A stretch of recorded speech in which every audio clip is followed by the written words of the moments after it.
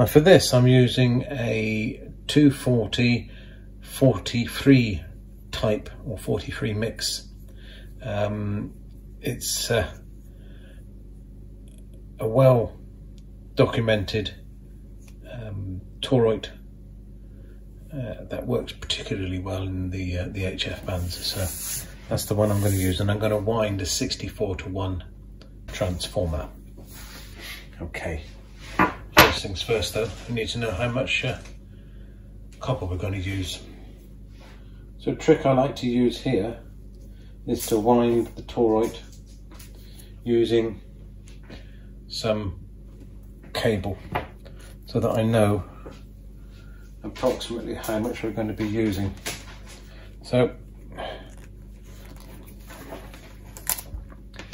here's our 2 initial turns, and then from that we need to wind another 14.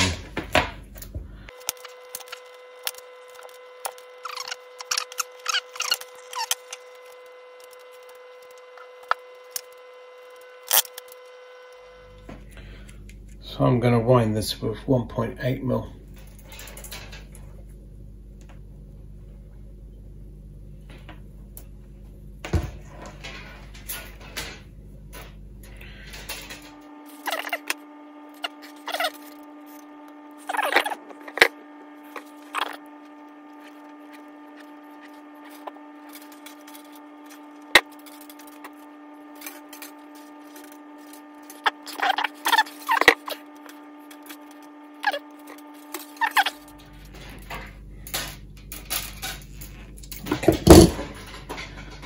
So that's where I'll show you why, because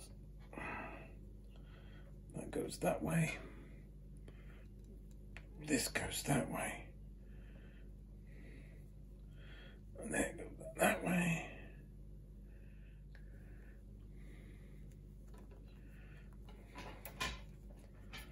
Now this one continues.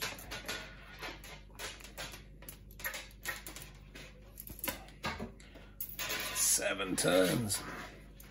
Now, this is really thick copper I'm using here. Like I said, it's 1.8, nearly 2mm, and therefore it needs to be pulled really, really tight if we're going to get the number of turns on here that we need.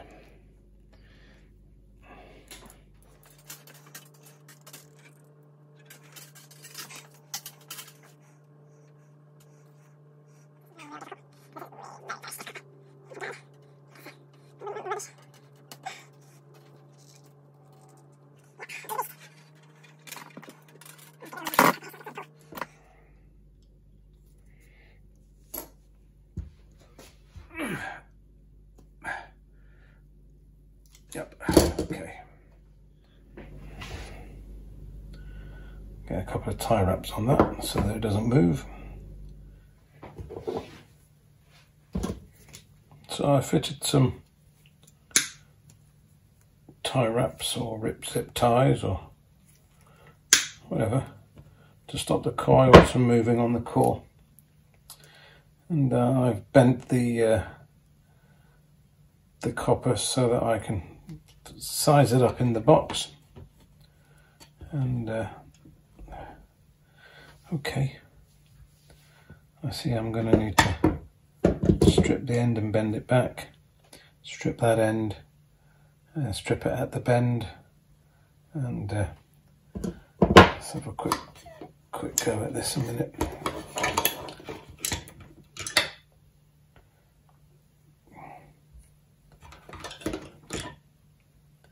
Okay, I think I can get away with snipping it there.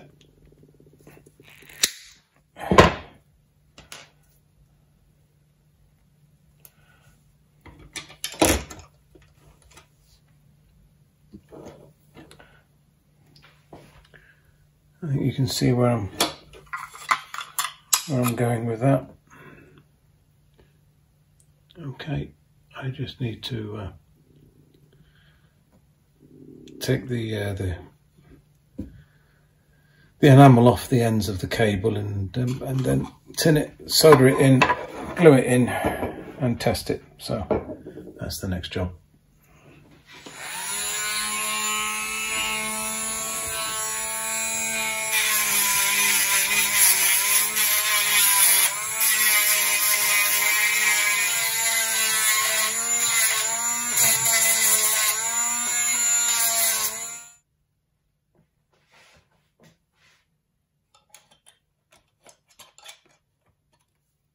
Okay.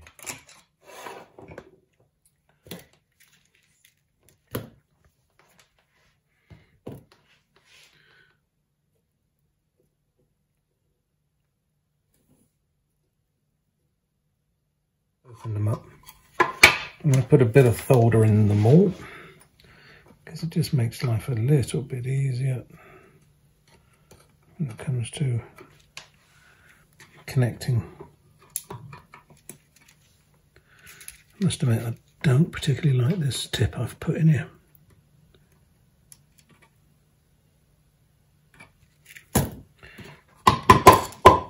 Tends to act like a guillotine on the solder.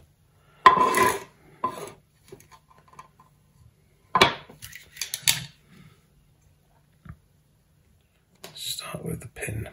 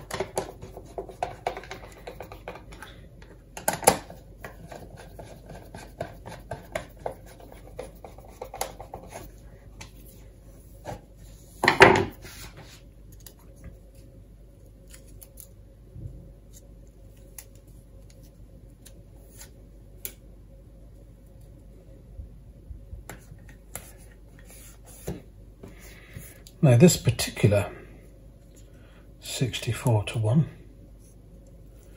is on its way to the DX Commander.